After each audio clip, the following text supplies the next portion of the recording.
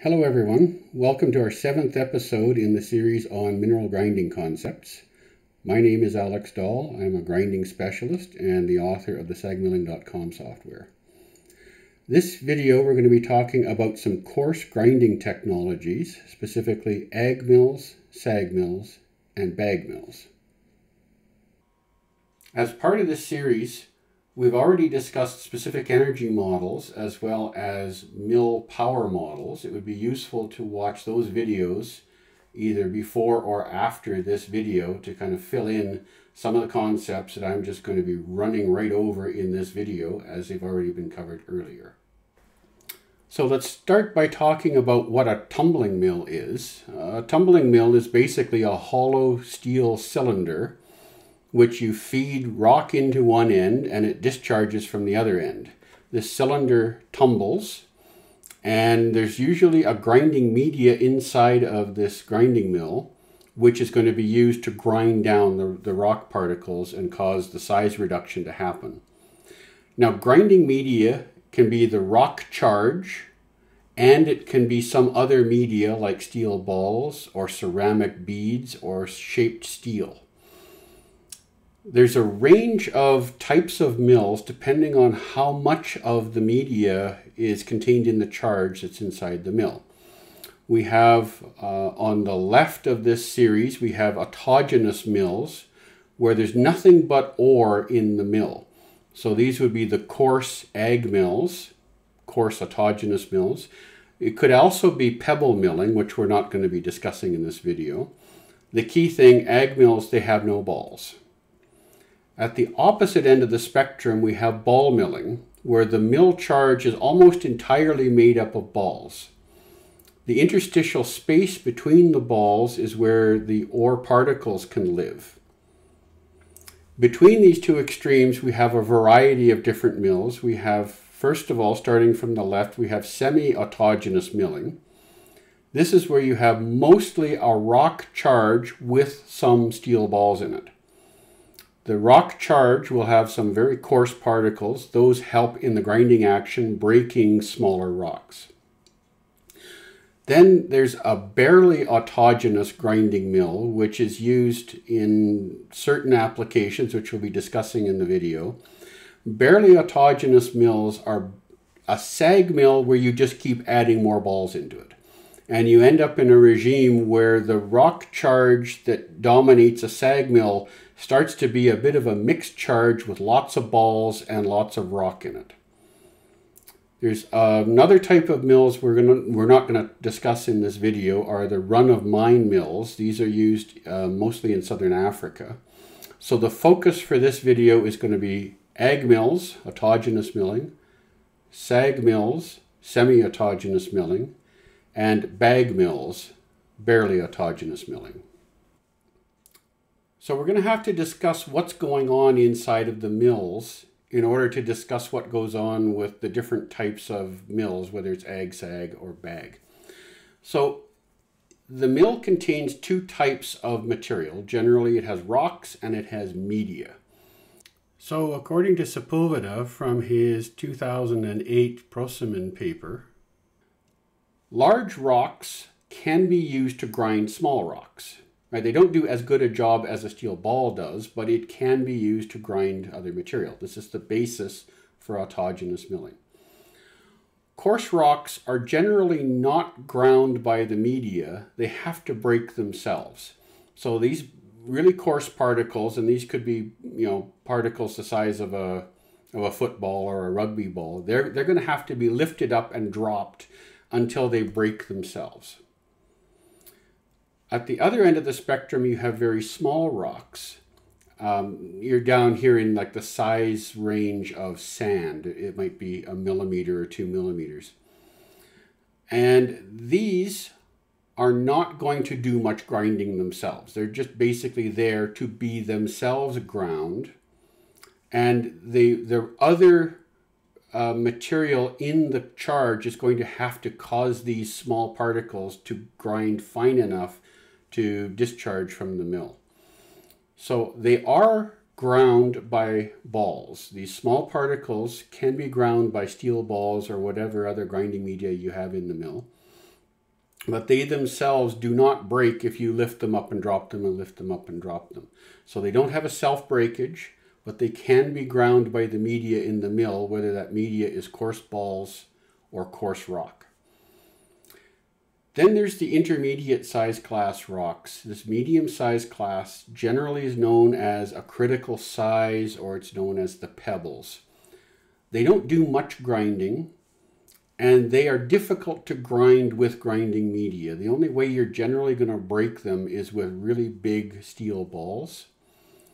And they don't generally break themselves if you lift them up and drop them multiple times.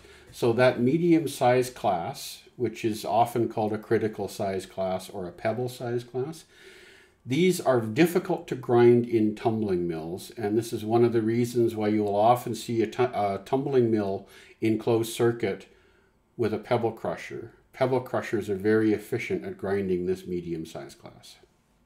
So we're going to quickly discuss a typical grinding system optimization problem that a lot of operations will encounter as they go through their startup and evolution.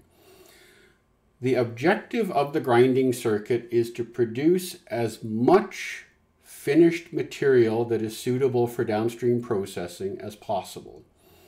And basically that's going to be your throughput, the tons per hour that you see in this equation. The simplest model for power-based grinding system modeling says that the tons per hour is equal to the power generated by the charge tumbling in the mill divided by the ore grindability, which is the specific energy consumption. So tons per hour equals power divided by the SEC. Now, for the purpose of this simplest model, we're going to say that the specific energy consumption is fixed. So if you look at the equation, if you want to maximize the throughput, and if the SEC is fixed, the only way to maximize the throughput is to drive up the power as high as you can. Maximizing power maximizes the throughput.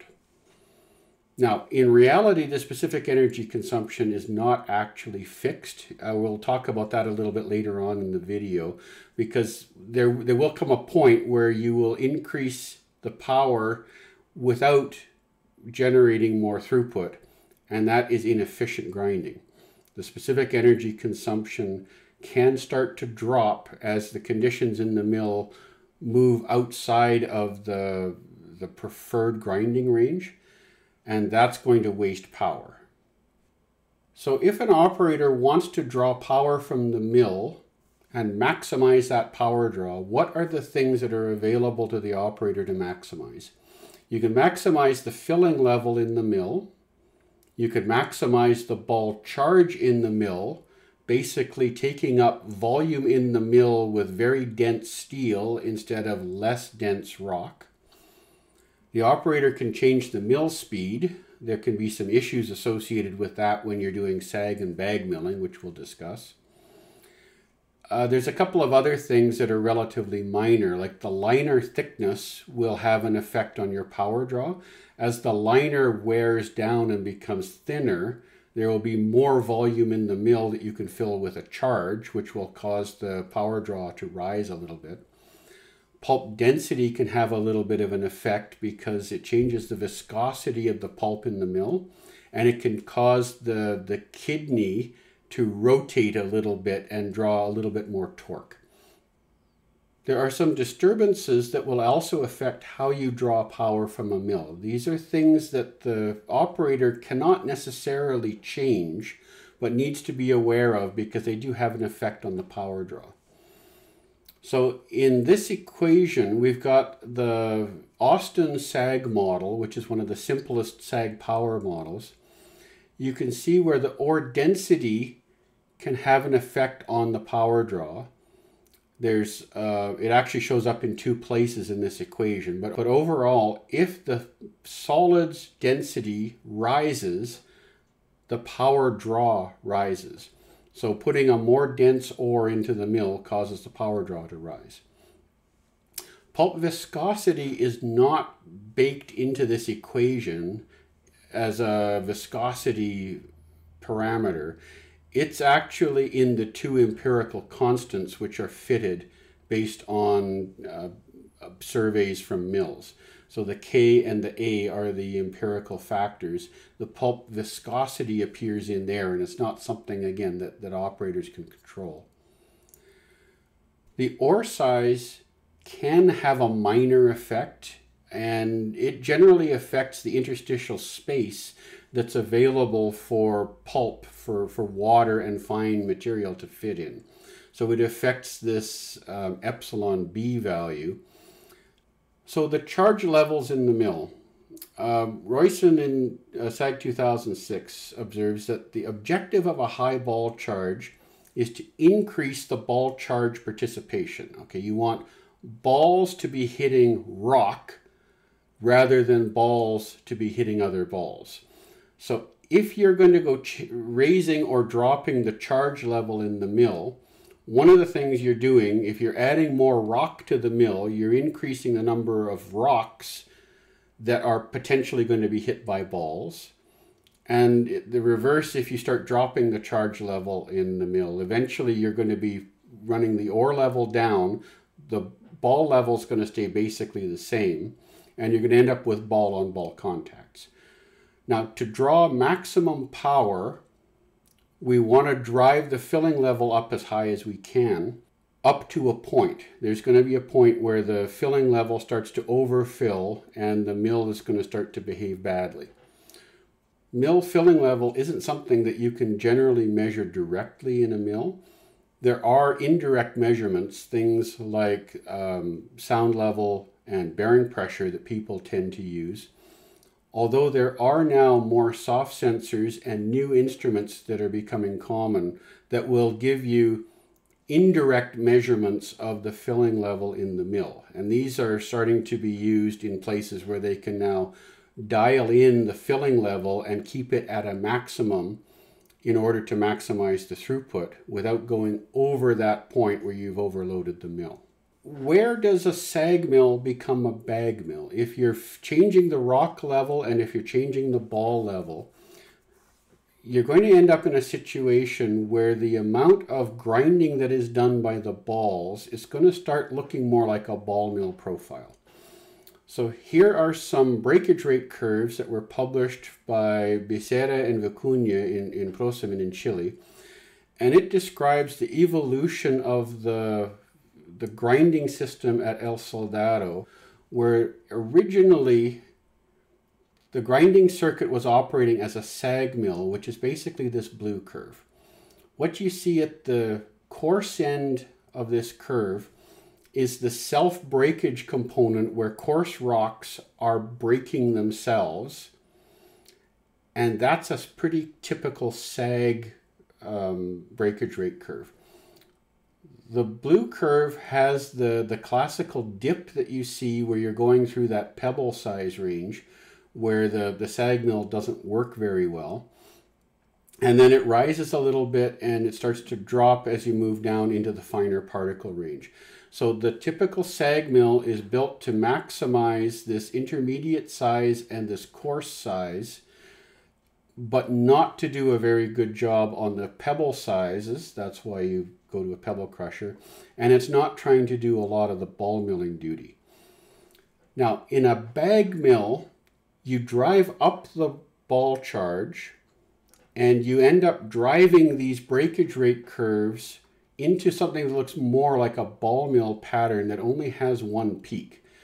So if there is this right-hand peak that you see on the SAG breakage rate curve, that peak has disappeared off onto the right of where these bag mill breakage rate curves are. So one of the things that you do is you drive up the ball charge, is you're going to drive your breakage rate curves up and to the right, but you're going to lose that self-breakage capability that will break the coarse rocks. So here's another way of looking at the optimum SAG conditions, and this is a SAG grind curve. It was published by van der Westhuizen and Powell, with apologies to Mr. Westhuizen for how I butchered his name. what this diagram shows you is what's going on in the mill as you change the mill filling level. So this assumes that you're holding the ball charge constant and you're just adding more and more rocks.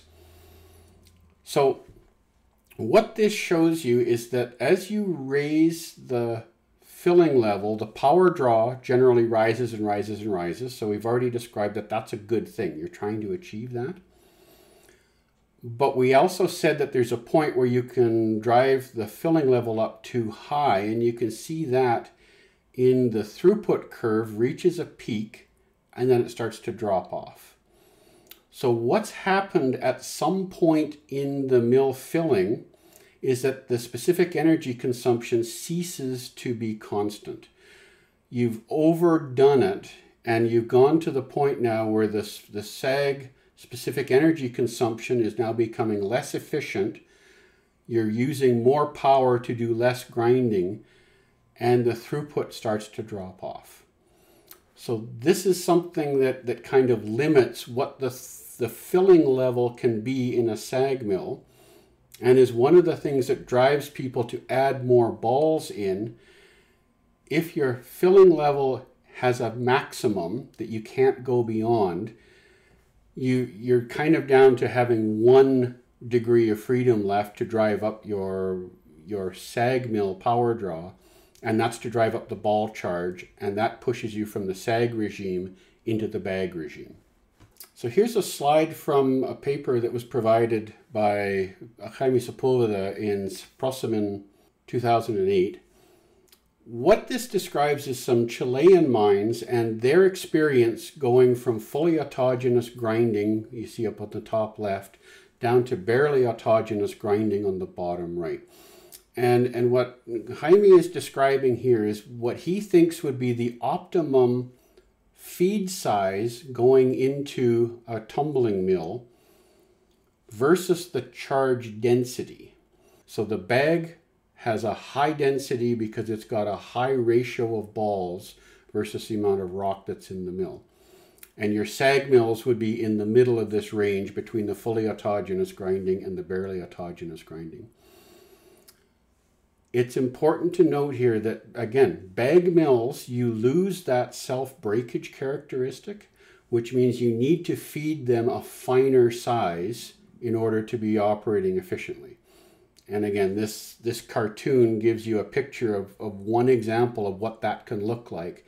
As you move from fully autogenous grinding to barely autogenous grinding, the optimal feed size into the mill is going to drop down to the 80 to 60 millimeter range, which is probably going to be where you're going to be secondary crushing your feed before it goes into the tumbling mill. So SAG mills, classically, they need coarse material to do the autogenous part of the semi-autogenous grinding.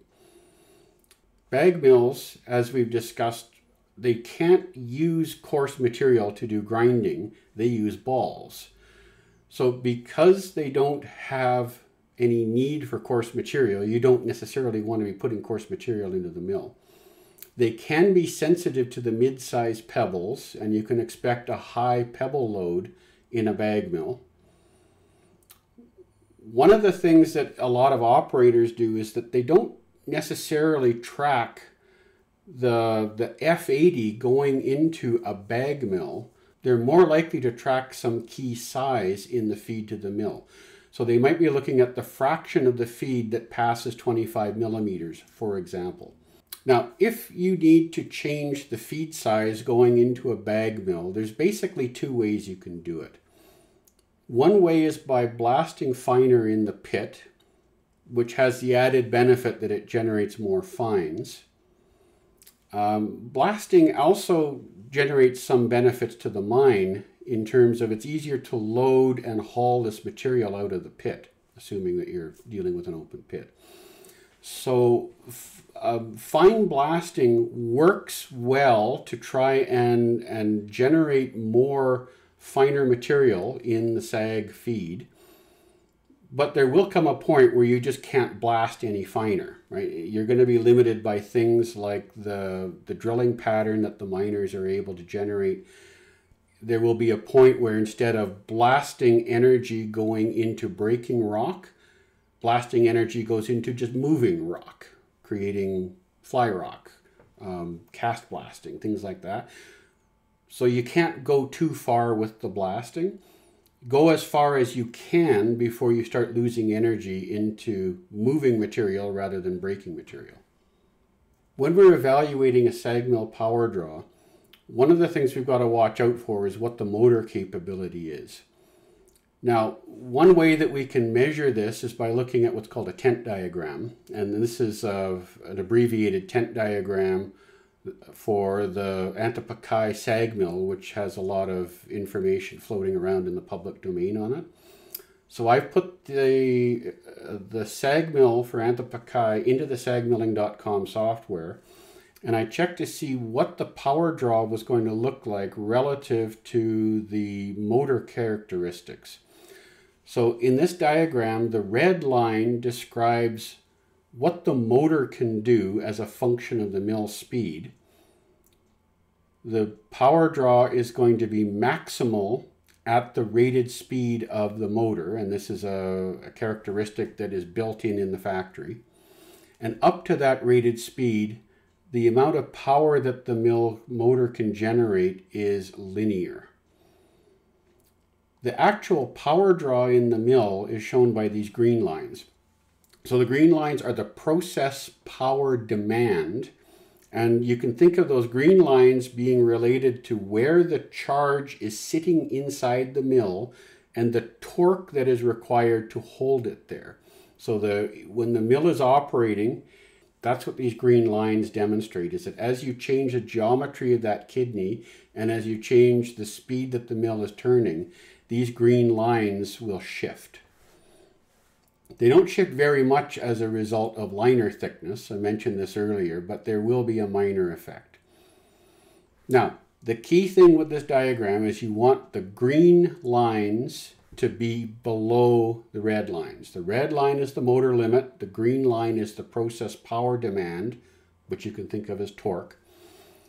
If the green line crosses a red line, the mill's going to trip on high torque or high power or some other limiting thing. So in conclusions, SAG mills are more efficient. This is what you should be designing.